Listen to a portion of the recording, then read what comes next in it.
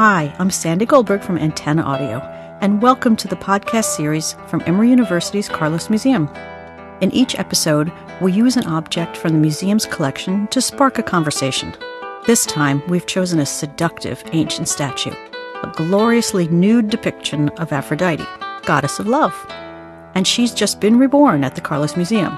Well, reattached anyway, because until just recently, the head and the body of this sculpture were in two different places.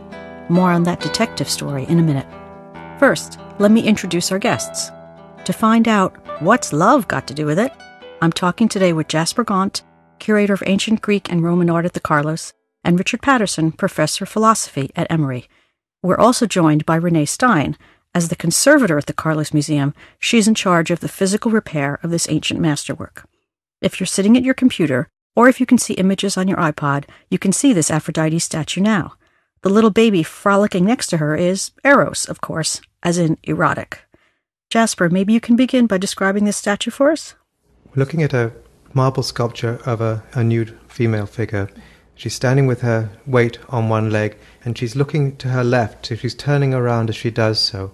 And with one hand, her right hand, she covers one of her breasts, and with her left, she has it at her thigh to conceal her genitals. She's totally nude.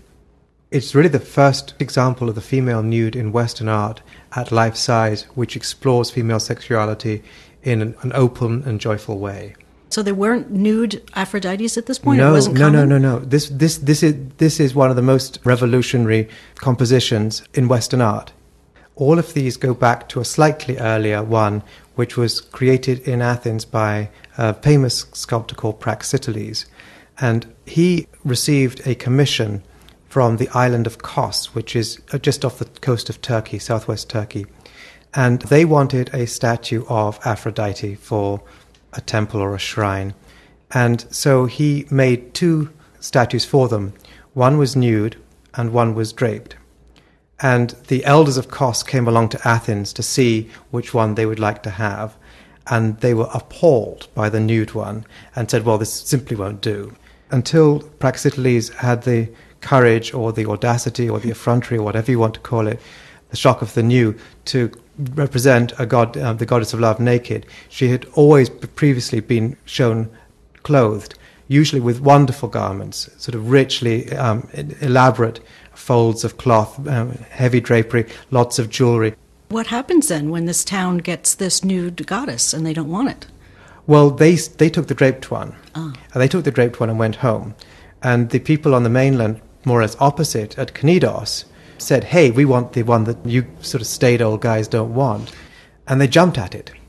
And they took it back to Knidos, and they constructed a circular kind of gazebo for it, was a colonnade, and they put it in the middle. And you could walk, the whole point was you could walk all the way around it because she was turning slightly. And she became the most famous statue of the ancient world, and people went on pilgrimages to see it. It's the first pilgrimage piece. A Roman writer writing in the 2nd century AD has a long poem in which a couple of fellows go off, make a long journey to Knidos, simply to look at it. So, but it wasn't a gigantic statue. How big was the statue we're talking about? Because this one is just a little under life size. Ours under life size. The original, we're not sure how large it was, perhaps a tiny bit over life size. But there's a further twist to the story because the model for the original was Praxiteles' mistress, the very colourful Phryne, who was the hottest woman of her generation and was in all sorts of trouble and had a very fast business as an upscale prostitute, among other things, and a model for the top artists of her day, including Praxiteles and Apelles. So, Richard, let me ask you, so where do you think he came up with this idea of the nude? Was there anything percolating? Were people starting to accept nudity? That's a tough question, but I think in Athens there were some wide open debates about what was natural, including nudity. And at the same time, Plato is discussing the ideal city, and he imagines this in his work called The Republic. And one of the provisions there is that women should, by nature, because they are as fit as the men to rule, and this means that they'll all have to have the same kind of training, including, and this was customary, that men would exercise nude in the gymnasium and so on, and this would be part of his regimen in the ideal city. But the women, since they're training for the same job, would have the same training. And that combined with the idea that prohibitions on nudity are conventional and not natural. But I wanted to back up a little bit and ask you, Renee, as the conservator. Jasper talked a little bit about the pose. Now, the part of the detective story is, of course, the head and the body were separate.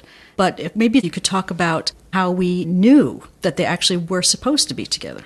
Looking at the head and the body, it's possible to first associate the character of the marble, and it certainly seems as though the carving is consistent from one piece to the other. But there's also evidence of their previous joining. Then there was also a more modern repair system, which could be found, evidence of it could be found on both the head and the body. And that again showed that the two parts had been unified in a more recent time and then had become separate and were not reunited until this purchase by the Carlos Museum and the process of putting them together now underway in the lab. Now, this is a funny question, but I've always been curious because, of course, this is, as you said, it's extraordinary because it's the first real female nude. But, of course, the Greeks were for centuries doing male nudes. And they were used to seeing those, and they usually included some sort of pubic hair. But here, she's completely bald. Were they just shy about that, or was that reflecting some sort of style of the time? On male sculpture, pubic hair is always shown in the round, and on female nude statuary, it's always shown smooth. And whether it would have been painted on, or whether it's a reflection of defilation, for which there's a lot of ancient evidence, hard to say. So ancient hair removal's a possibility. Oh, sure. So, yeah.